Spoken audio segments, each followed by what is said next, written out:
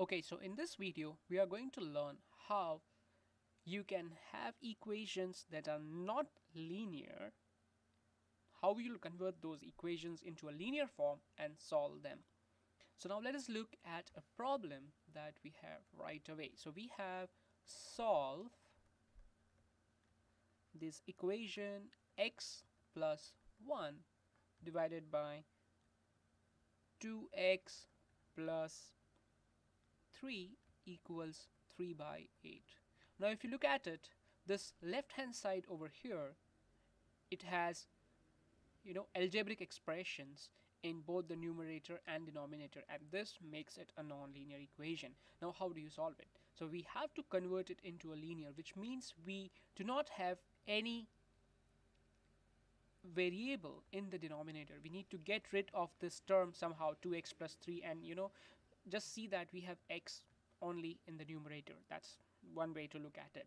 Now of course, non-linearity means much more. What do we mean by non-linear? And that is not something that we are going to cover it in the scope of this discussion, but in this particular case, it is just having this denominator 2x plus 3 is what makes it non-linear. And for our purposes, it would be sufficient to know that if we somehow get rid of this 2x plus 3 from the denominator, then we'll have a linear equation. Now how do you proceed further to solve these type of equations? Now first I'm going to show you the longer way, and because that will lead you to the shorter way. So the longer way is we can use the methods of multiplying that we have learned. Now how do I get rid of this 2x plus 3? Well, what we could do is we could multiply both the left hand side and the right hand side by this term 2x plus 3, by this expression 2x plus 3, which will cancel that out.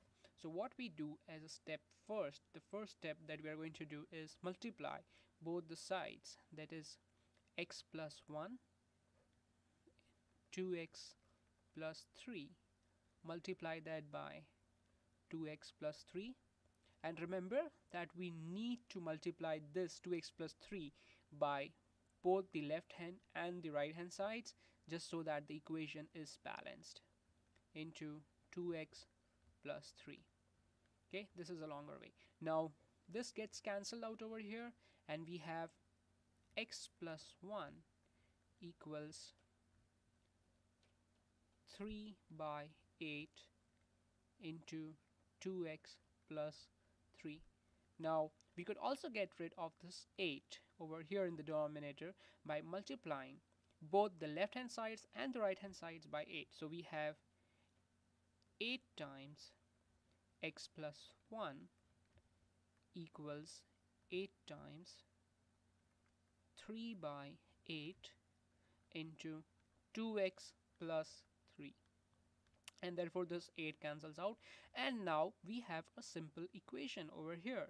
So what we have is 8 times x plus 1 equals 3 times 2x plus 3.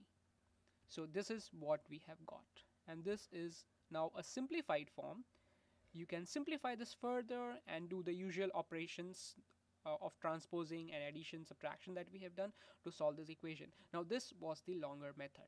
Okay, the shorter method, if you look at it, is this equation. Let me just write it, or we'll do it on the next one. So we have x plus 1 by 2x plus 3 equals 3 by 8. Now if you look at these two quantities, these are actually in proportion, and we know that this cross products will be equal, right? So what you can do is straight away use the cross products.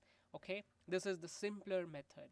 So the simpler method is just take the cross product, that is 8 times x plus 1 equals 3 times 2x plus 3. So that is all what we have done, and if you look at it, it is the same that we got by this longer method. But we did the longer method just so that we understand how it what's the basic working of the method, right? So let's go here. So next time onwards you could use this shorter method. No need to go through the longer steps, but it's useful to know how did we come across this method. Now let's just proceed to solve this further and simplify. So multiply 8 with x, so we have 8x, and then 8 times 1 is 8. Then again we multiply this 3 by 2x, and we also multiply this 3 by 3, so 3 times 2 is 6x plus 3 times 3 is 9. Now we just put the variables from the right hand side to the left hand side and the constants from the left hand side to the right hand side. We transpose, so we have 8x minus 6x here, and towards this side we have 9 minus 8, or we have 2x equals 1, or dividing both the sides by 2 we get x equals 1 by 2. So this is the solution to the earlier equation. Okay, so that was about how we can reduce a non-linear equation to a linear equation and solve it. And you could check for the solution, the correctness of this solution, by substituting the value of x is equal to 1/2 in the original equation here, and you would see that the left hand side would equal to right hand side.